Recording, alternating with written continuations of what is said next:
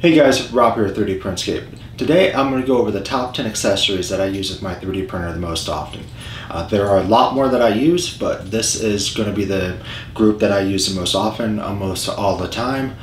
So I just wanted to kind of go over all of those, kind of talk about what they're used for. This video is geared more towards beginners, but there might be some good information in here for the experienced hobbyists as well.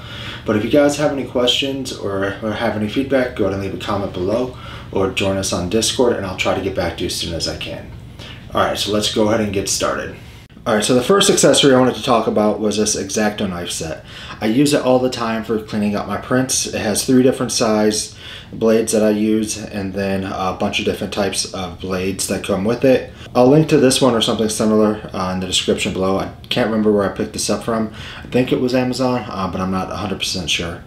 But this, with the extra tips, has really been useful because it allows me to really get into some of the areas that are sometimes difficult to reach on the parts.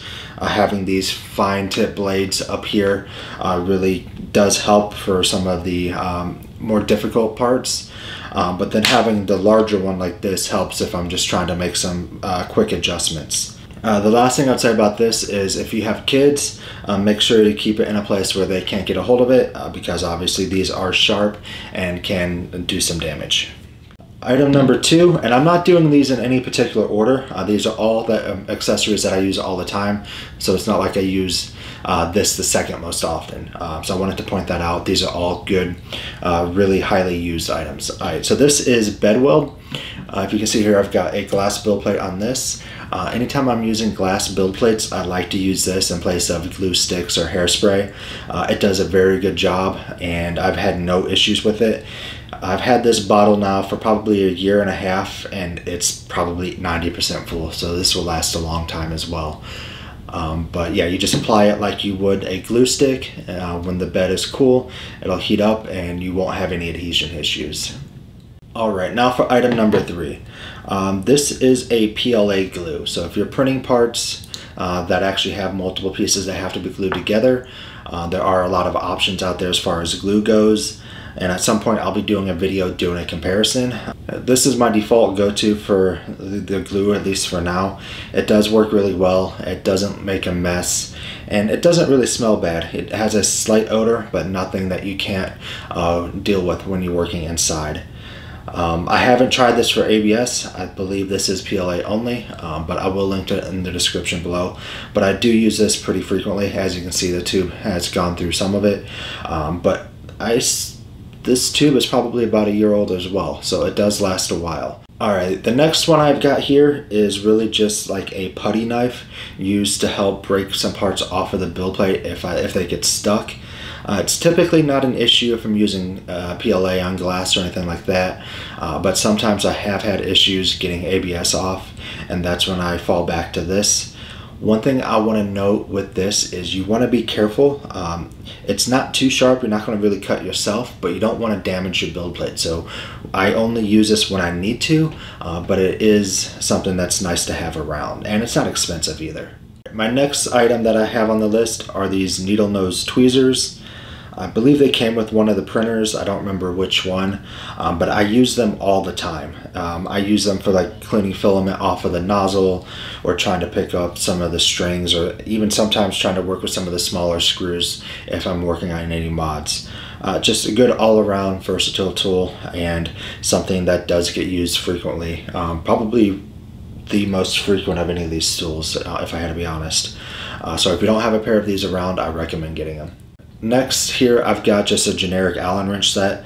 I've got both metric and standard, but if you're like me and you lose the ones that are individual that come with the printer pretty often, I like to have a set like this that I just keep around.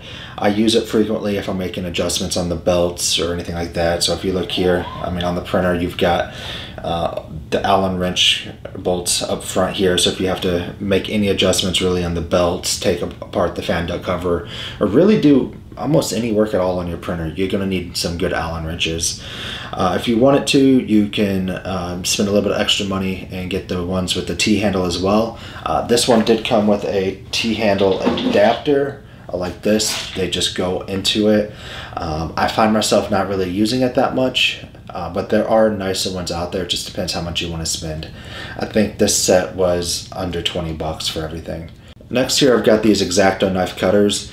It's kind of the same principle as the X-Acto knife, but it's more of a cutting fashion instead of just using it more as a knife. I use them all the time when I'm working with cleaning up parts, and also when I am changing filament and stuff out too. If I'm going to be putting new filament in, I'll use this just to do a quick 45 cut on the filament just to make it feed easier.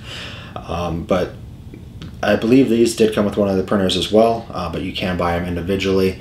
But if you don't have them, I highly recommend having a pair around. Then make doing part cleanup and just general maintenance a little bit easier. The next one kind of follows the same line. They're just Needlenose Pliers. They are really good for helping clean up parts, especially if you're printing supports. If I print tree supports, I'll grab them with these first and kind of just rip them apart gently, and then use the X-Acto knife cutters or the X-Acto knife blades to help clean up the rest of it. So I use these ones pretty often as well for that purpose. And then following the same cleanup pattern is a cutting board here. I use this when I'm working on any of my nicer countertops, just so that if I'm cutting or trying to clean up any of the parts, I am cutting into this board instead of my countertops. There are larger ones, but for pretty much every situation I've come across, the smaller one here has been fine. But if you don't have one, they are good to have around. They do also help with measurements as well, so it depends what you're doing if you're trying to make cuts or anything.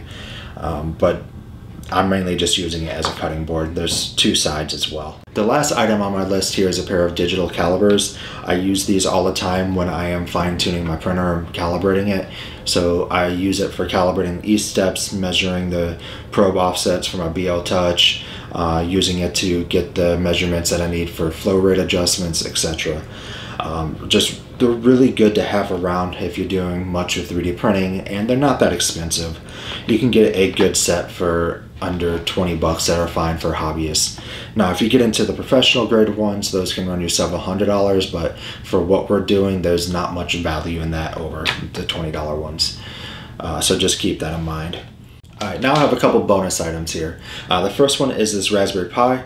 It also has a touchscreen on it. It's not exactly an accessory that you have to have, but it is something that I use pretty frequently if I'm printing with Octopi. If you haven't messed around with that at all, I recommend just giving it a try. It's fun, and it does make managing the printer a bit easier, especially if you're not by your printer. The next one, or I guess technically the next two here, these are really for mods or people modding the printer. It's just a set of T-slot nuts and 3mm bolts, basically covering any of the parts or bolts you might need if you're working on the printer. They're good to have around if you're doing mods. If you're somebody who's just printing things, I wouldn't necessarily recommend them because you'll never really use them, but if you're making mods, it's definitely good to have, and they've got a variety of different sizes in this little kit, and it's not that expensive. And then on the same note with the mods, if you're doing stuff like adding the BL Touch and using off-brand parts, it's probably good to have a spool of ribbon cable around. I've had to use it a couple times for running my LEDs, and then I bought a generic off-brand BL Touch, and it didn't have, the cable wasn't long enough, so I ended up having to use it. This roll, I probably used about 25% of it total in the last year and a half or so it will last you a long time. And then I've got random strands all over, like here's a piece that I had left over from one of the other projects I was working on when I only needed a couple strands. So if you wanted to buy something like this just to keep around, it's worth having if you're doing mods. Maybe wait till you need it the first time and then buy it, but it's something that you might want to consider just keeping around. Alright guys, so that covers the top 10 accessories that I use. Now I know this list is not all inclusive. There are different accessories that other people use. I just kind of wanted to go over what I use personally and not just another generic 10 accessory list. But these are something that I use pretty frequently, so that's why I felt it was worth covering. If you have any accessories you feel should be added to the list, go ahead and let me know by leaving a comment below or just reaching out on Discord. I hope you guys liked this video, and if so, go ahead and hit that like button, and I'll talk to you next time. Thanks.